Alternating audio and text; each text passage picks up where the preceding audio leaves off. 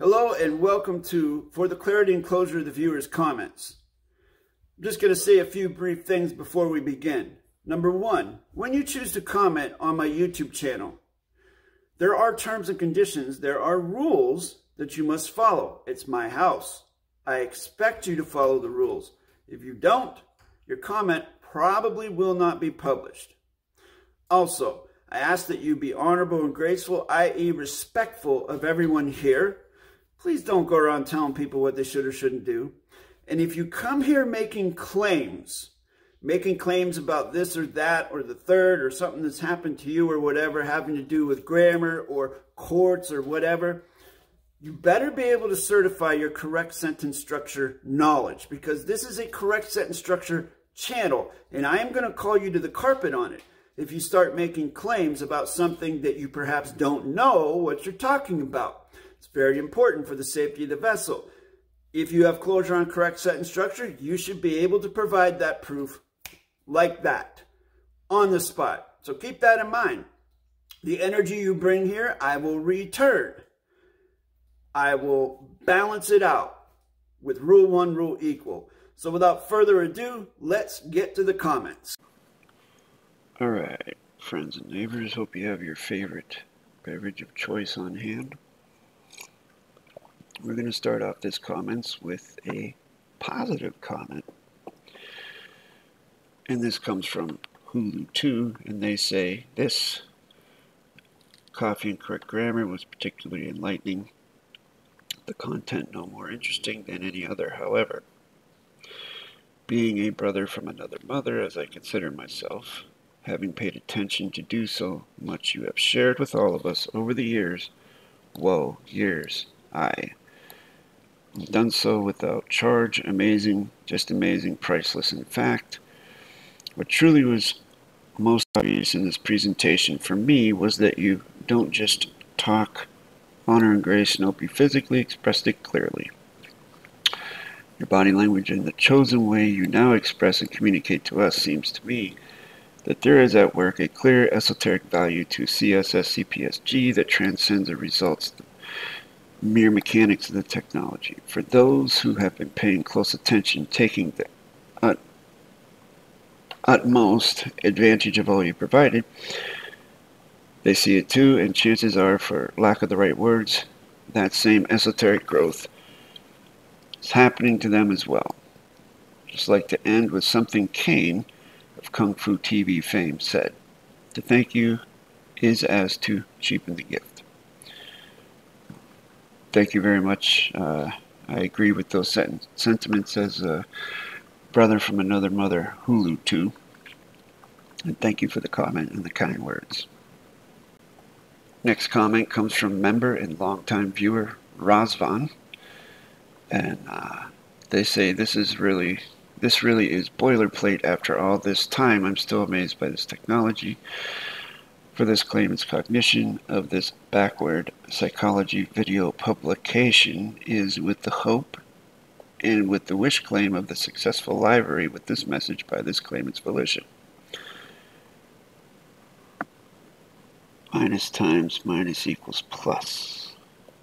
Not sure what that last part means, but it is in parentheses, so it's not on the page, but let's check it out anyways.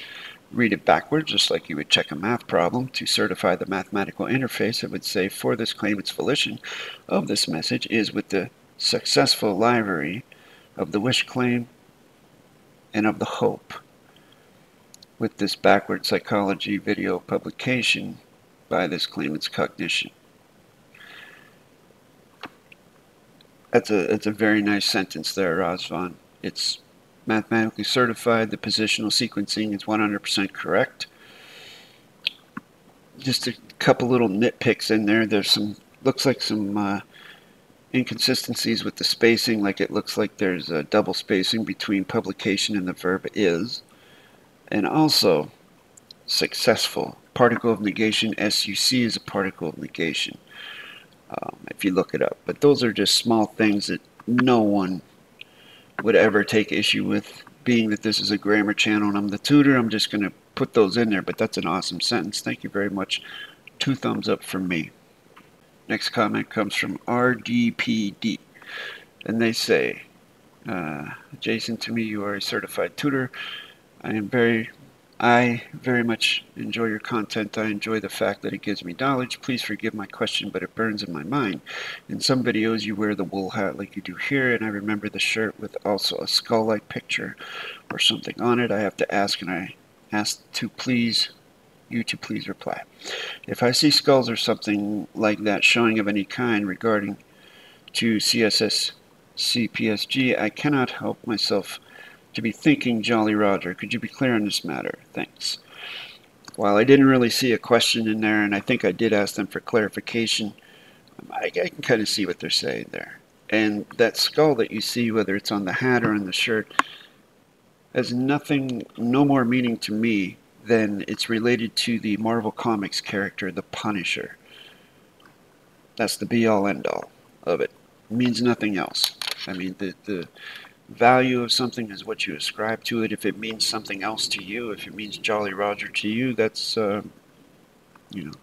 that's your deal.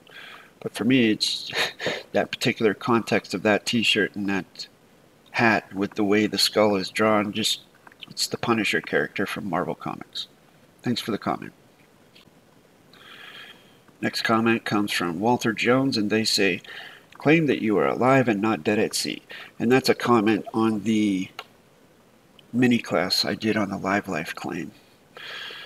I mean, that's one way to look at it. Again, like I said in the last comment, in my Coolion, the last comment, the value of something is what you ascribe to it. But that is not what a live life claim is in its basic essentials. It's basically 3 live life claim witnesses coming together to certify that you are a live life claimant, that you're alive, that you're breathing, that you're a live creature. That's it. And it also serves to, if your name is in the copyright copy claim section and only your name, it serves to show that you hold the copyright to that punctuated upper and lowercase name, whatever that may be. If someone else's name is in that copyright copy claim section, then someone else holds the copyrights to your name, your punctuated name. But that's basically what it is. And again, as I mentioned, I don't know if I mentioned in that video, but I know I mentioned in other videos, if you have a live life claim witness on your live life claim that has passed away, that has left this domain, they are no longer a live breathing creature, then you must get another live life claim and do your live life, update your live life claim. Because the whole purpose of it is to provide a continuance of the evidence that you are a living, breathing creature. Just like they certify you. So potentially, if someone wants to know, hey, is Jason a living, breathing creature? I can give them the live life claim and point out the witnesses, and they can contact those witnesses and say, is Jason alive? And then the live life claim witnesses would then say, yes, I witnessed them. That's why it's so important to get a correct witnessing on your live life claim. If you have a live life claim and you have witnesses on that live life claim that have never seen you, never spoken to you, at least by video chat, then they're not correct witnesses. They have not witnessed you. That's the whole point of it. So I think that's something that a lot of people don't know about. So hopefully that helps them out. Thanks for the comment. Next comment comes from Rube Star, and they say, a match, a bullet, and a razor. Supposedly this is what is kept inside the ball at the top of a flag. They are offering some closure on what, darn, I can't remember the guy's name, but there was a Russell J. Gould cult follower who was telling me that I should know something about a match, a bullet, and a razor, and it had to do with flag protocols, and I had no idea what they were talking about. And Rube's helped me out here. So it says the match is to burn the flag, the bullet is to shot yourself in the event the enemy takes your post fort headquarters. I have not heard of the razor before. I was told this by someone who had learned this in Boy Scouts. Possibly the Marines teach the same or similar thing. Well, Now I'm curious, now that Rube, which thank you very much, Rube Star, has provided context, I'm going to look it up on Google because Google is an awesome tool to get closure on some of these things. Here we go. There you see the ball up there. Weapons are scant. You need to keep Old Glory from falling into enemy hands. What do? Scale the flagpole. At the top sits a little golden sphere known as the finial ball. Inside is a razor blade, a match, and a bullet. You must use the razor blade to cut the stars and stripes from the American flag, the match to burn the remains, and the bullet to defend yourself, to bend the base or shoot yourself, depending on the circumstances. But the boring truth is that the finial ball is there for pole maintenance. A number of military flagpoles were at one time topped with gold-colored eagles, but these proved impractical because flags would become hopelessly entangled in them during high winds. Switch to spheres eliminated the problems. That's a load of crap. There's plenty of flagpoles that have eagles, chickens, whatever they are on top, and I've never once seen a flag get tangled, so that's pretty funny. So, you know, thanks for pointing that out. Now we know what the guy was talking about, but that's goofy, because if a bullet's kept in there, what kind of bullet? You better hope that you have the matching firearm that matches that bullet, and you only have one, so, I mean, that's just kind of goofy. Thanks for the comment and for the clarity. Next comment comes from Sean-Daniel-Taylor. Thank you for the membership, Sean. He says, in that CSS scenario, would you not be underlining all the facts? As I see you only underlined RIT performance, thanks. Is it because you only underline compound facts when they are hyphenated, like more than one? There are a couple scenarios that you would use the underline in correct sentence structure, Sean. I use it when the platform allows you to use it. Now, YouTube does not allow you to underline things in descriptions of videos and titles of videos, so it's not used there. But in a Word document or open source document, you can use the underline. And so I do underline compound facts. I underline full punctuated names so that they are, anything that's underlined or bottom lined would be known to be taken as one thing, as to be taken as a whole.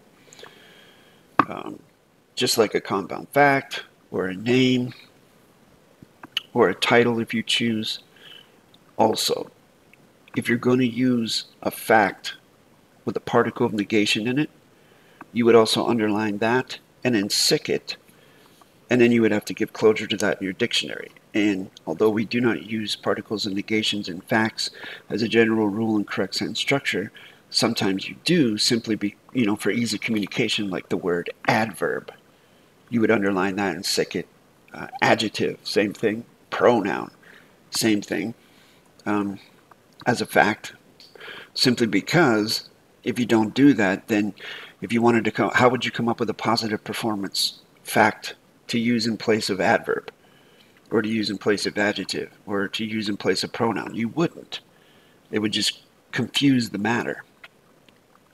Now, I have done things as taken words with a vowel in front of a consonant, like USE for use or usury, and I've salvaged them. Not that word, but I use the word OETI for use or usury. It's a positive performance word, and it is in the line of continuance of the evidence. If you look up use in an etymology dictionary, it goes back to the word OETI, which is positive performance because it's two vowels in front of a consonant. So I've done things like that, as well as with the word equal, and also the word one, O-E-N, so that those are positive performance. But that's what I do, different strokes for different folks. Thanks for the question. Next comment comes from Dominic D'Angelo, and they say, question for you. Because you claim to strictly be a tutor, I thought it would be too forward to ask your services in assisting me with syntaxing documents I have. That said, I never asked and still don't want to break the terms of your email port. The idea just occurred that I simply ask here. Well, actually, anything like that would be asked in my email port. But it all comes back to the grammar, Dominic. I do provide services for syntaxing documents for people, but there is one condition. You yourself have to have a rudimentary closure on syntax. You have to have a rudimentary closure on correct sentence structure. Because me syntaxing a document for you, and you don't know what I'm doing, you don't know why I've banked the values I've banked, and you can't explain what syntax is to someone else, that document would have no use to you whatsoever. I mean, it would have no value. It would hold no weight, because I'm the one that's doing it, not you. You see what I'm saying? Sure, I mean, I could charge like thousands of dollars to syntax documents for people and send it out, but I don't think it would have the result that they think it would unless they have closure on the grammar. That's why it comes back to the grammar. It's the most important thing, Dominic. So I highly recommend learning the grammar. And then if I can certify that you have a certain level of closure on the grammar, then I most certainly would help you syntax a document. jasonmatthewg17@gmail.com is the correct venue to talk about this, simply because I would immediately offer a 10 to 15 minute video consult and we can talk about it, rather than in a comments field on YouTube, which is the least efficient place to get closure on things like this. Next comment comes again from the member Sean Daniel Taylor, and they say, the authorities tell you that this is a 20-mile-per-hour zone, now obey it. And then my Kuliana was, are you implying that you don't feel you should drive safely?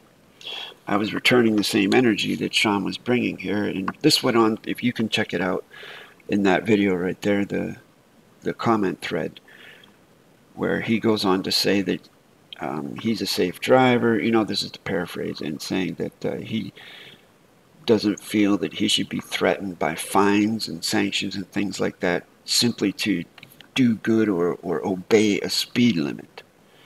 And that's all well and fine, okay? But that's only one side of the story. So I asked him repeatedly, like 3 or 4 times in different ways. I said, well, what's your solution to this then? If you don't like that, then what is your solution to basically sanction people who are not safe drivers, to sanction people who are reckless, who are malicious and perhaps criminal and don't care if they run children over or run dogs over? What's your solution to stopping that, or to keeping that in check, or reducing that type of thing? What's your solution? And of course, he didn't have one. And I find that that's the part of the psychology that's lacking, because for the maintenance of Rule 1, Rule Equal, if you're going to come forward with a problem, then you need to also have a remedy or a solution to the problem. I mean, that's the whole reason I'm doing this on this channel, is that what is the problem? The problem is the fiction system and being controlled by it and things like that. What's the solution? Be a steward of your grammar. Learn the grammar so that you can deal with these things when you're being trespassed on, or you feel like you're being trespassed on. But if you don't have closure on the grammar, then it's lopsided. There is no geometric level playing field, and you get a scenario like Sean has here, where he has a problem, but he doesn't have a solution. So that's the best I can offer there. Just learn the grammar, and then, you know, I think psychologically you will come into a balance as to why things are the way they are and how you can deal with it if you feel you're being trespassed upon. Here's another comment along the same thread. He says, also, all the rules, regulations, legislations, laws passed down by our so-called authorities, i.e. governments, are all illegal and fraudulent. That is not true, because everything authorities and governments do in the fiction system is legal. It's part of the legal system. Okay? It's only illegal, not legal, if it goes against their system. Legal is a fiction term, because everything is done by contract. Yes, everything is contract. That is correct. Well, show me the contract 7+ billion people have signed with these authorities to be governed all over the planet. Well, there's the thing. I mean, if you feel that contract only happens on a written document, then that's for you what contract is. For me, I can contract with looking at somebody and shaking their hand. That's as good a contract for me as any. It just depends. You know, correct sentence structure comes in when someone's being bureaucratically trespassed upon. That's how that works. They are a fictitious entity that do not serve to benefit or protect the men and women of this planet, period. In a sense, that is true, yes.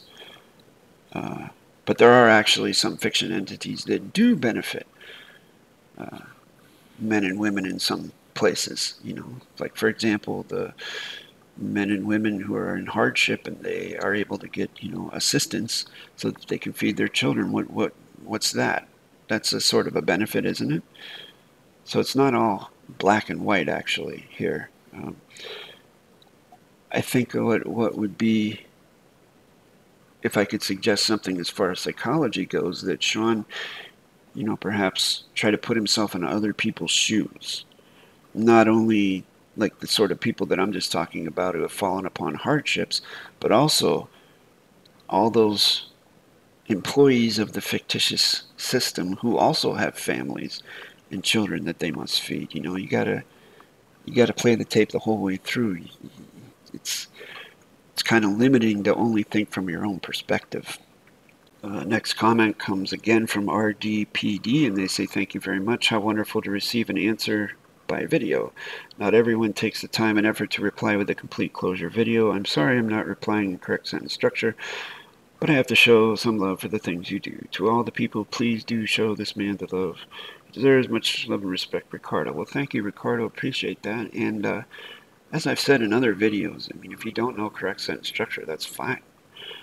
I'd much rather prefer you give your kuleana like this using plain simple English than to try and use, you know, quantum grammar, a mishmash. It just comes off as more confusing, to me anyways. So thank you very much. Real quick, what I'd like to do here, and this is without any fanfare or doing a reaction video or anything, I had a couple people asking me about this individual here, Quantum Grammar Coach, and told me to take a look at his channel, so that's what I'm doing here. Real quick at the end of this comments video. So, as you see here, he has 1 plus 2 equals 3, 3 minus 2 equals 1. And then he has cause plus consequence equals possession. I mean, that is not the correct representation of the mathematical interface on grammar. That's not how it works. I've done several videos on that, so I highly recommend you look that up in my correct sentence structure playlist. What I'm going to do is take a look at this sentence to show some holes in what this individual, this coach, is teaching. So he has the is a non-tangible contract adverb modifying cause into a verb, non-tangible of into an adverb, and then he has the as tangible contract, fact-based here. So here he has it as non-fact-based, and here he has the as fact-based. That's a contradiction, because either, you know, in correct sentence structure, 1 and 1 is 1. Either a word is fact-based or it's non-fact-based. It can't be both. So when you look the word up and you go to the earliest nativity root meanings of the word, the is always non-tangible, so it would never be an adjective. So thus the rest of the syntax is incorrect. The also syntax is as non-tangible contract when it's quite clearly tangible contract. It comes from the Proto-Indo-European root, which means to grow, to exist. And I have a tangible contract with what it means to grow and to exist. And what could be more tangible contract than thinking? Is the verb of the thinking in correct sentence structure. Try to navigate through life without thinking. So that's the most tangible contract. Again, he has the as non-tangible here and here. So that is not correct. So let's go backwards here, and I will give you the correct syntax. So we have authority, which would be a dangling participle verb being modified by non-tangible contract adverb the. By would be non-tangible contract pronoun being colored by adjective possession, which is being modified by non-tangible contract adverb the. With is a non-tangible contract pronoun being colored by tangible contract adjective is, which is being colored by tangible contract adjective consequence. And in consequence, by the way, there's a particle of negation, SE, because anytime SE comes in front of, you have con, sequence. So SE is a particle, and it comes before a hard consonant. It's a particle of negation. So there's a particle of negation in that word. Just pointing that out. And that's being modified by adverb the. And then of is non-tangible contract pronoun, being colored by tangible contract adjective cause, and then the is a non-tangible contract adverb. So there's a brief little syntax tutorial for Quantum Grammar Coach. So I hope that helps them in their classes that they're giving, so on and so forth. I highly recommend a thorough examination and study of my syntax playlist on my channel, which has, I think, around 60 videos on there, plus, the mini classes as well. So, thanks for watching. I'm out. If you'd like to learn correct sentence structure, communication, parse, syntax, grammar, contact me at the email address listed at the bottom of your screen. I will set up a 10 to 15 minute video consultation between you and me. You can ask me whatever you like, and I'll do the same, and we'll see if this is something that you're prepared to commit to. If you'd like to support the channel, click on the Join button underneath this video. There are 2 tiers of membership. The second tier has access to exclusive content not available to the public. Once again, thank you for watching. Hit the subscribe button, hit the like button, turn the notification bell to all so that you don't miss any of my premieres, because I do post on a very consistent basis. There are over 500 correct sentence structure videos for you to study on this channel. My gift to you, my fellow mankind. Thank you again, and I'll see you in the next one.